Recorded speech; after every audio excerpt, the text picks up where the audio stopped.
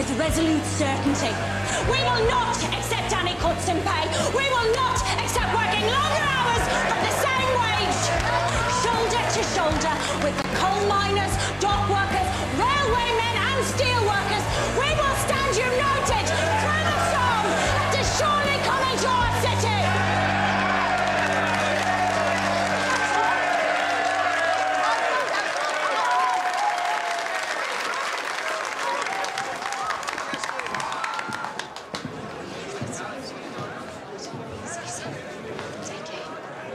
Jessie Eden? Yes? I'd like to buy you a drink. I'm afraid the pubs around here don't allow unaccompanied female drinkers. I'm sure we'll be fine. I know you from somewhere. I'm Ada Thorne. Formerly Shelby. I've a settlement proposition that my brother's too arrogant and proud to offer you in person.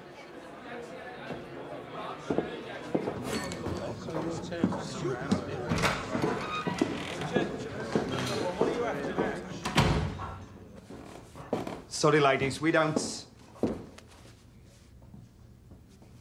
Don't what? It's all right. I'm sorry, I didn't... What are you drinking, ladies? That's what you're supposed to say. Yes.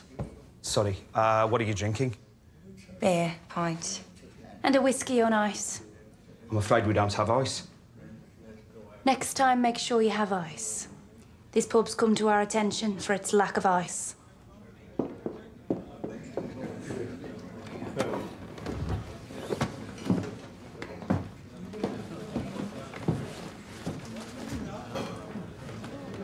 There's more than one way to achieve equality.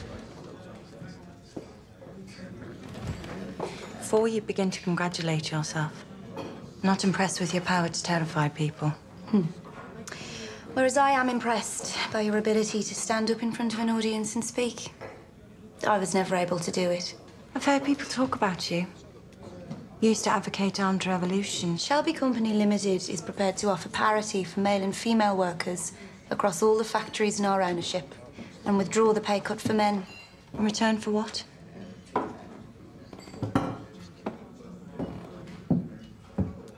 In return for something very unusual, but very typical of my brother.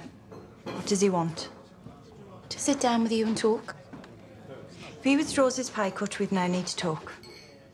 He wants to talk about socialism and revolution. Dear God, are you serious? My brother's a bookmaker. Bookmakers hedge their bets. Sometimes long shots come in. And because we emptied his buses today, he thinks we are among the runners and riders. Beneath it all, my brother's a very rational man. And beneath all what? You mean beneath the beatings, the cuttings, the shootings, the murders? Yeah, beneath all that. Tell your brother that when we take power, all means of production will be owned by the workers. Essential industries will be taken into state control. Birmingham Town Hall is a rather beautiful building and we plan to preserve it. What else does he need to know? It's going to happen. Aren't you a bit sorry you jumped ship too soon? He wants to take you for dinner. I really have nothing to wear. You'd need to wear boots. He's suggesting dinner in a scrap metal yard. Said you'd appreciate the sentiment.